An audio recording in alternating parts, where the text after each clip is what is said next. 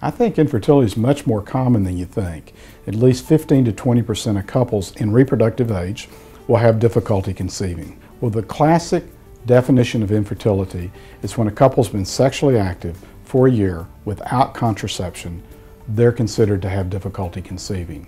There's been a little modification recently, and that is couples where the woman's 35 or older who've been sexually active for 6 months, they're considered to have infertility.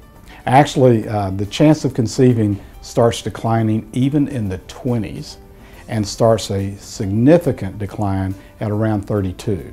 So clearly women beyond 35 each year makes it more difficult for them to conceive, and all the more reason for them to be seen. It's a little bit of like a catch-22. It's harder to get pregnant, it takes longer to get pregnant, and you're older, and so all of those added together says get in and be seen, don't delay. I think hundreds of years ago everyone got pregnant in their teenage years and 20s, and maybe they didn't even live to be 40 or 45 years old. Now women are delaying childbearing for good reasons. Find the right guy, get the education, maybe get the job, get the career established, and by the time they say, okay, we're ready, they're in their 40s, and it may be too late. A lot of couples will visit with their obstetrician gynecologist when they're having trouble conceiving.